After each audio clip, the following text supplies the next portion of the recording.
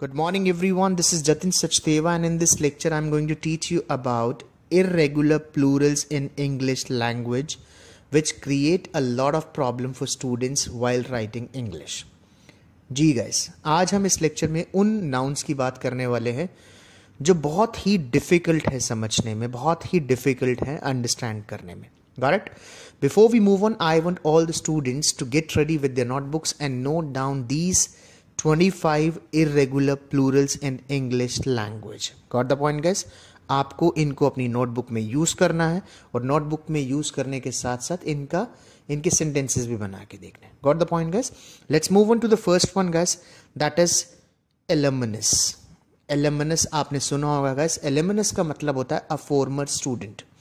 किसी भी स्कूल का एक फॉर्मर स्टूडेंट जो पहले वहाँ पे पढ़ता था इज कॉल्ड एलमनस. सिंगुलर के लिए हम एलमनस यूज करते हैं गैस, लेकिन जब हम एक से ज़्यादा स्टूडेंट्स की बात करते हैं gas that becomes alumni. Got the point gas? एलमनस is singular, alumni are plural. आपको याद रखना है एलमनस के साथ सिंगुलर हेल्पिंग वर्ब्स जैसे इज, हैज़ ये यूज करनी है और एलमनाई के साथ आपको गैस आर और हैव यानी प्लूरल हेल्पिंग वर्ब्स यूज करनी है. Got the point guys? That was your first one. Let's move on to second one guys. Look at the spelling. That is ANALYSIS. That is called analysis, जिसको बोलते हैं विश्लेषण करना. Analysis SIS singular होता है guys, इसके साथ is लगता है, लेकिन अगर ANALYSES आ जाए, एनालिसिस आ जाए तो इट बिकम्स प्लूरल. वो क्या बन जाता है गैस? प्लूरल बन जाता है. Got the point gas? Analysis and analysis, there is a difference in pronunciation as well. Let's move on to the third one gas. The third one is criterion.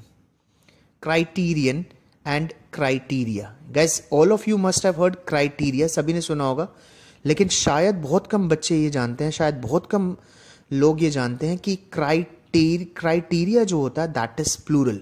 उसके साथ कभी इज नहीं लग सकता. Criterion is singular and criteria is plural guys. अगर N वाला है criterion तो आपको इज लगाना है, लेकिन अगर वो क्राइटेरिया है तो वो प्लूरल हो जाएगा. वहां पर प्लूरल हेल्पिंग वर्ब्स लगानी है आपको जो प्लूरल नाउन्स के साथ लगती है. Got the point guys? Criterion का प्लूरल क्या होगा guys? Criteria. Let's move on to the next slide and look at the word number 4, that is curriculum. Curriculum को गैस पाठ्यक्रम बोलते हैं. हमारे सब्जेक्ट के अंदर करिकुलम होता है. करिकुलम इज सिंगुलर, लेकिन अगर हम करिकुलम का प्लूरल देखें तो that is करिकुला. Curriculum is singular, लेकिन अगर करिकुला आ जाएगा इस तो आपको वो हेल्पिंग वर्ब्स यूज करनी है जो प्लूरल नाउन्स के साथ यूज की जाती है. Got the point guys? Let's move on to fifth one, that is very very important, which is datum. आंकड़ा. गाइस अगर हम आंकड़ा बोल रहे हैं यानी एक आंकड़े की बात कर रहे हैं तो हमेशा हमें डेटम यूज करना है, DATUM. लेकिन अगर हम आंकड़ों की बात कर रहे हैं गाइस तो डेटम क्या बन जाता है? Data. Got the point guys? एक आंकड़े के लिए you need to use datum और एक से ज्यादा के लिए आपको क्या यूज करना है guys? Data. This is very very important guys. बहुत सारे बच्चे डेटा के साथ इज लगाते हैं विच इज एब्सोल्युटली इनकरेक्ट. देखिए एक डेटा कलेक्टिव नाउन भी होता है, वो डिफरेंट है. यहां पर हम सिंगुलर और प्लूरल की बात कर रहे हैं. Let's move on to sixth one guys, that is diagnosis. आपने सुना होगा गाइस डायग्नोसिस के बारे में कि डायग्नोसिस किया गया है, निदान किया गया है, ऐसे वर्ड्स का यूज किया जाता है गाइस. डायग्नोसिस का प्लूरल क्या होता है गाइस? डायग्नोसीज. यहां भी क्या यूज किया गया गाइस? डायग्नोसिस में है SIS और डायग्नोसीज में है SES. प्रोनाउंसिएशन में भी डिफरेंस है और सिंगुलर प्लूरल में भी डिफरेंस है. Got the point guys? So diagnosis का प्लूरल क्या होगा guys? डायग्नोसीज. Let's move on two seventh one guys, that is formula. Guys ये वर्ड भी सभी ने सुना होगा, फॉर्मूला. फॉर्मूला इज सिंगुलर, फॉर्मूले इज प्लूरल. आपको याद रखना है गाइस. द वर्ड फॉर्मूला उसके साथ इज लगाना है, लेकिन अगर आपने फॉर्मूले लगा दिया तो वो बन जाएगा प्लूरल. वहां पर आपको वो हेल्पिंग वर्ब्स यूज करनी है which are used with plural noun. फॉर्मूले के साथ आर लगेगा guys. Got the points? Let's move on to eight one, that is fungus. सभी ने सुना होगा गाइस. फंगस का प्लूरल होता है guys fungi. It is called fungi guys, FUNGI. Fungus is singular, fungi क्या होता है गाइस? प्लूरल होता है. Let's move on to ninth one, that is index. Index का प्लूरल क्या होता है गाइस? इंडिसेस. इंडेक्स का मतलब होता है सूची, लेकिन जब हम सूचियों की बात करते हैं यानी एक से ज्यादा लिस्ट की बात करते हैं तो वो इंडिसेस बन जाता है guys. Index is and indices are.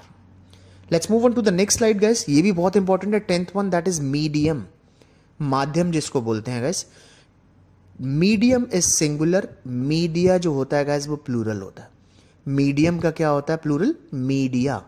Media वो कंफ्यूज मत हो ना गाइस, आपका जो मीडिया जो आपको टेलीविजन दिखाई आज तक वाच तक होते हैं वो कलेक्टिव नाउन होता है. ये जो मीडिया है ये प्लूरल होता है माध्यम का. एक माध्यम के लिए मीडियम लगता है गाइस, माध्यमों के लिए मीडिया लगाया जाता है. Let's move on to 11th one which is really really confusing for many people. बहुत सारे लोगों को मैंने माउस का माउसेस करते हुए देखा है गाइस, बिल्कुल गलत है. चूहे का जो प्लूरल होता है माउस, उसका जो प्लूरल होता है दैट इज माइस गाइस. एक चूहे के लिए माउस लगाया जाता है और एक से ज्यादा के लिए क्या लगाया जाता है guys? Mice. MICE. Let's move on to 12th one guys, that is stimulus. Stimulus का प्लूरल होता है गाइस स्टिमुलाई. स्टिमुलस का प्लूरल क्या होता है? Stimuli. Got the point guys? That was your 12th one. Let's move on to 13th one, very very important for all the students. आपने सुना होगा syllabus. Syllabus is singular guys. Syllabi या syllable भी इसको बोला जाता है. सिलेबी और सिलेबाई दोनों ठीक है प्रोनाउंसिएशन में. Syllabus is singular and syllabi plural होता है गाइस. Got the point? तो सिलेबस का प्लूरल क्या होता है गाइस? सिलेबाई. सिंगुलर के साथ गाइस इज और प्लूरल के साथ आर, यानी सिलेबस के साथ इज और सिलेबाई के साथ आपको किसका यूज करना है? आर का यूज करना है. Got the point? वो वर्ब्स जो सिंगुलर के साथ यूज होती है वहां पर आपको सिंगुलर सिलेबस के साथ लगानी है, और वो वर्ब्स जो प्लूरल नाउन के साथ यूज होती है वो सिलेबाई के साथ लगानी. Let's move on to thesis guys. Thesis THESIS, ये तो सिंगुलर है गाइस, SIS वाला, लेकिन अगर थीसीज हो गया तो वो प्लूरल हो जाएगा. बहुत माइन्यूट से डिफरेंट है गाइस, लेकिन you know for writing a better English, for writing a good language you must know the difference between singular and plural. और ये ऐसे irregular plurals है guys जो बहुत confusion करते हैं students के mind में, तो आज हम उन्हीं को डिस्कस कर रहे हैं. 15th one is very common, that is tooth. tooth होता है guys एक दांत, और इसका plural होता है teeth. अगर आप tooth का यूज कर रहे हैं right is, लेकिन अगर आप teeth का यूज कर रहे हैं guys right are. Got the point? Let's move on to 16th one guys, that is child. ये भी बहुत बच्चे कर लेते हैं, हालांकि बहुत कॉमन है. Child is singular, children are plural. और प्लूरल में आप एस नहीं लगा सकते, चिल्ड्रन को आप चिल्ड्रंस नहीं कर सकते guys, because it is already a plural. हाँ, चिल्ड्रन अपोस्ट्रोफे एस आप कर सकते हैं, लेकिन चिल्ड्रंस बिना अपोस्ट्रोफे के आप यूज नहीं कर सकते. Let's move on to next one, that is main. MAN. It is called main guys, MAN. और इसका जो प्लूरल होता है गाइस दैट इज मिन, MEN.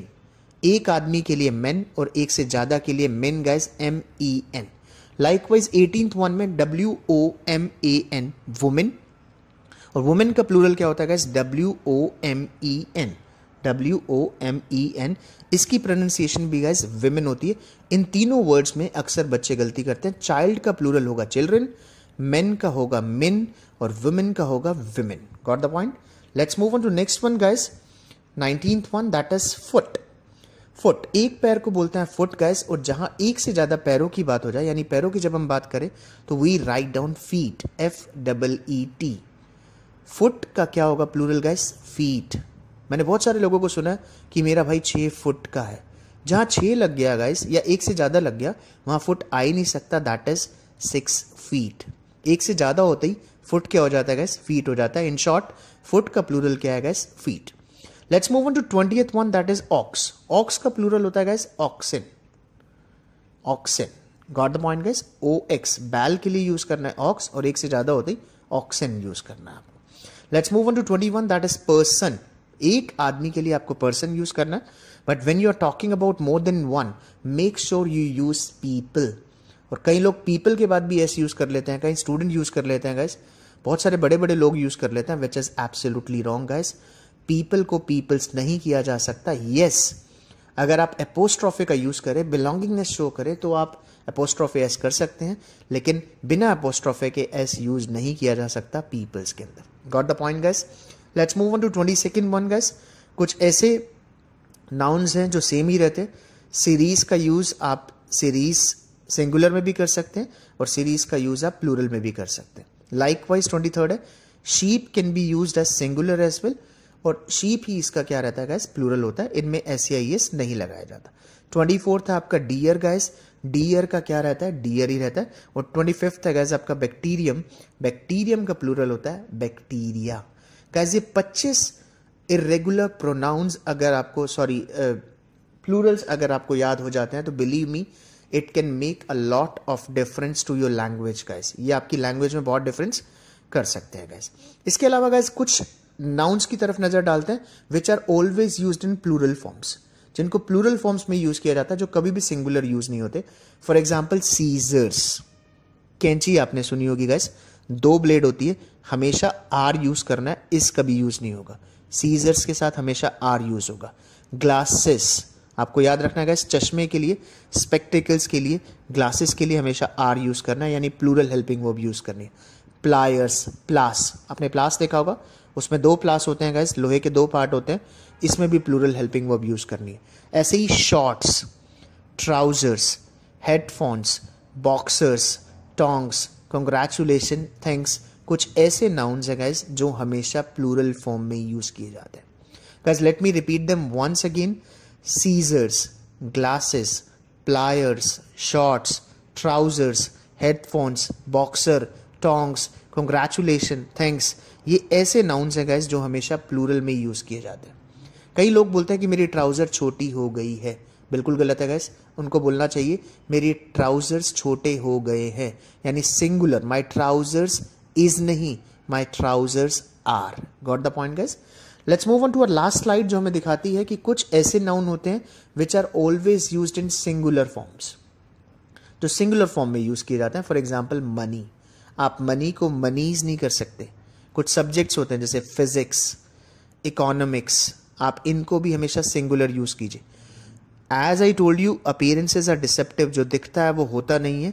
फिजिक्स दिखेगा प्लूरल, इकोनॉमिक्स दिखेगा प्लूरल, बट होता सिंगुलर है guys. Money, physics, politics, athletics, furniture, wealth, economics, homework, knowledge, information, इन नाउन्स का गाइस हमेशा किस में यूज करना है, आपको सिंगुलर में यूज करना है. Got the point. So guys ये थे कुछ आपके इरेगुलर प्लूरल्स. अगर आप इनको कर लेते हैं तो बिलीव मी आपकी लैंग्वेज बहुत अच्छी हो जाएगी और आप बहुत अच्छे तरीके से इनको यूज कर सकते हैं. That was all about irregular Plurals guys. If you like this video, do press the bell button, do subscribe to our channel and share this video as much as possible. Thank you very much. Have a nice day.